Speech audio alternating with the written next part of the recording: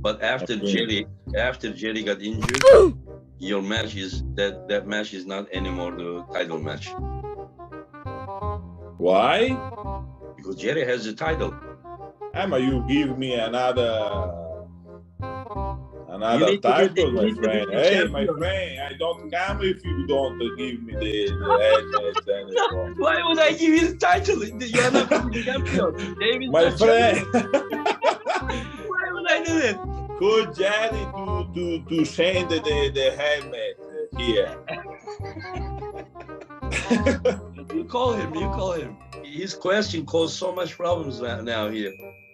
My friend, I don't come if you don't give me the helmet if I win. Of course you will come. It's not title match.